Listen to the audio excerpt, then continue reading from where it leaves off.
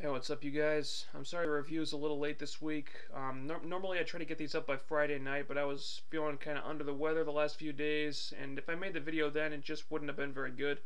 So I figured I'd just wait a little while till I was feeling better. Anyway, terrific Impact this week. I enjoyed this show more than I have any Impact in quite a while, and that's really strange actually, because I understand they had to do a lot of last-minute rewrites because of all the injuries on the roster. Anyway, I thought the first 30 minutes of this show were as good as anything we've seen on Impact in a long time.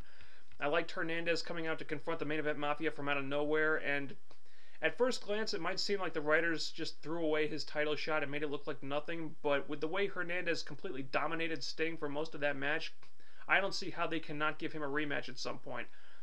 And this could also be the impetus for LAX to get involved with the front line, which could really help some of those guys get over in this feud, because people love LAX. I thought the beatdown of Homicide and Hernandez and AJ, and then the build up to 3D and the return of Brother Ray was great, and the crowd was so hot for that segment.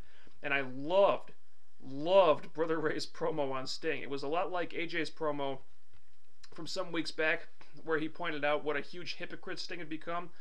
But this was even better, because this time Sting didn't just cheat to win a match. This time he stood by and did nothing while Brother Ray got beaten half to death, and Brother Ray tore him apart on the mic. I mean, seriously, if you missed that promo, go to TNA's YouTube page and watch it, because it was a classic. As for 3D challenging Angle and staying to a match at Against All Odds, when I read the spoilers, I was completely against this, because nobody is going to think that Brother Ray or Brother Devon are going to win the World Heavyweight title. I mean, that's just stupid. But it looks like the writers anticipated that, because I'll be damned if they didn't pull this off.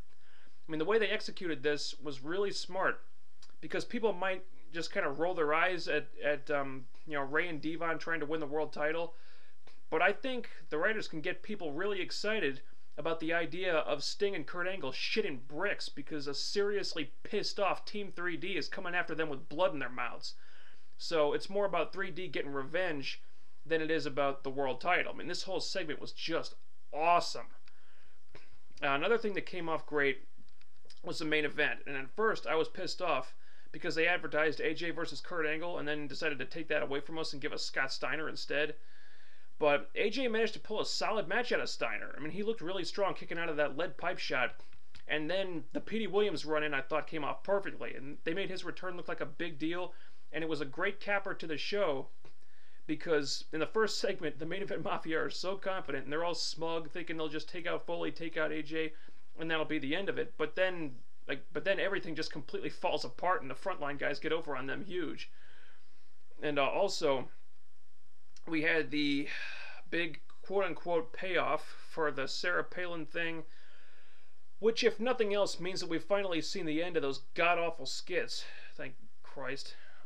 Apparently the whole thing was a big scam by Taylor and Roxy cooked up to get back at the beautiful people for being terrible representatives of the Knockouts division.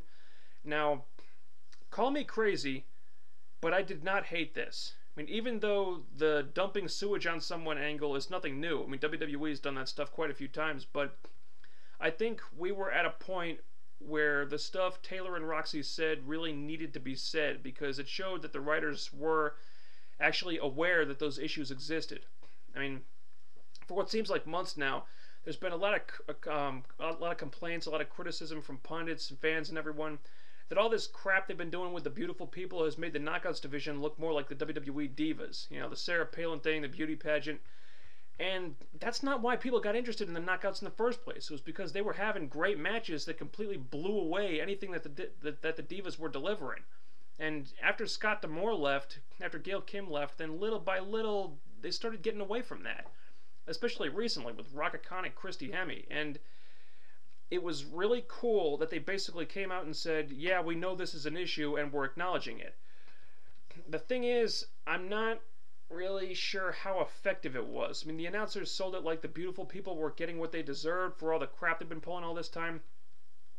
But that didn't make a whole lot of sense, because Velvet and Angelina have been treated like the biggest jobbers in the division for a long time now.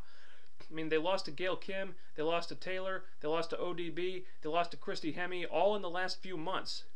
And I mean, this did get a good reaction from the crowd, so it wasn't like a flop or anything. But basically, what Taylor and Roxy did was take two heel jobbers, make them look like complete idiots, and then humiliate them on TV. And I don't know how I really don't know how effective that was, since the beautiful people really had no heat to lose at this point.